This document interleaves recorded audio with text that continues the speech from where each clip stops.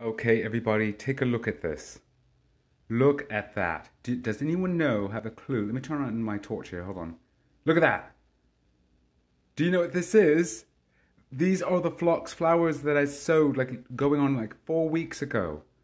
This is in honor of the late Officer Alexander Arango and his mom, Carmen Arango, who unfortunately lost their lives to the coronavirus.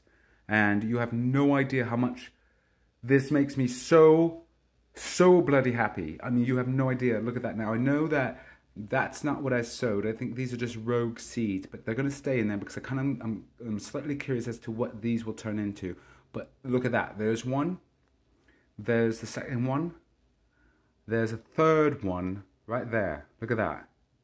And I'm so excited because I babied these. I was like, I am determined to grow this. And look what determination gets you. This is fantastic.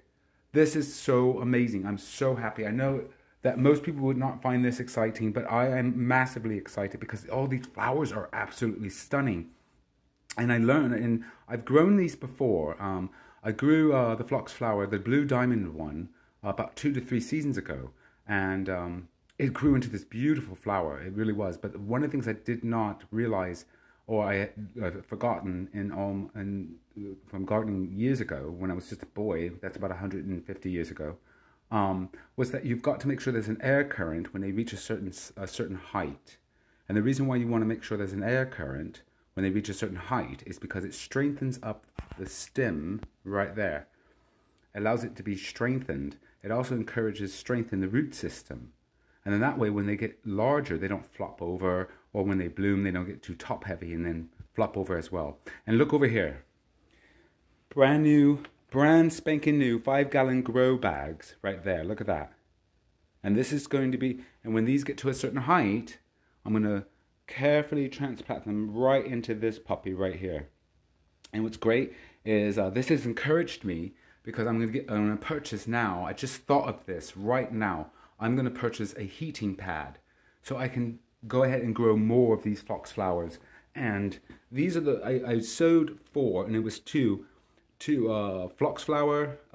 It was the blue diamond, and the other 2 were the lemon or the limhi, I believe, phlox flower. And I've never grown the limhi before, so I'm not sure exactly what type of bloom that's going to happen. And I did see a picture of it before, but anyways, I'm rambling on. And so these 3 have now bloomed, or not bloomed, but sprouted, and they're growing rather well. They're getting strong. I've been watering them every other day, or anytime I feel like it's dry, like they need a watering right now. So I'll definitely make sure I water those. But the 4th one was sown at the same time, and it's the very first one you see here. Let me pull this out carefully. That's the 4th one. And nothing has sprouted out of that, not even rogue seeds.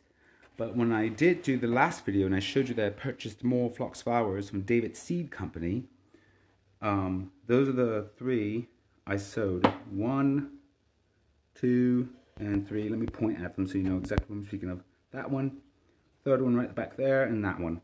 And so I'm going to give these a watering too because they're feeling a little, careful, I almost dropped that. That would have been so heartbreaking.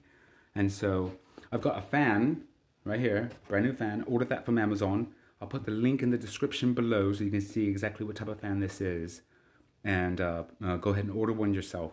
And it's a powerful fan, so be careful because if you do put it on your plants, you're going to want to make sure that they don't dry out too fast, okay? But right now they're doing fantastic. And I'm absolutely thrilled at my persistence and tenacity and determination to grow these because this makes me so happy. I can't believe it. And let me go ahead and pull this back a little. Oh, it's okay. Everything's fine on that. Let me slide that back under. And forgive me, I'm also spun on a little bit of caffeine. I've been drinking coffee because I work constantly. And so, I swear to God, my heart's going to unfriend me on social media. But look at this. One more view. Look at that. I could stare at this for hours. You know, but we're going to place them right back underneath the grow light. I'm going to give them a nice watering first. Make sure they get some water and then everything's good to go. Guys, this is fantastic. Alexander, Carmen, this is for you too, alright?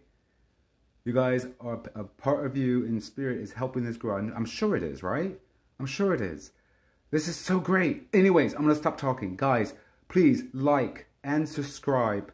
It helps out the channel so much. The algorithm, YouTube's algorithm jumps for joy, sprouts, and so forth and so on. And as always, guys, please be good to one another, all right? Treat each other with compassion, dignity, and a sense of caring, okay? We've been warring for far too long as a species. We're far too intelligent for this. And that whole warring thing is old. It is so old. Please be safe, be healthy, and God bless you guys.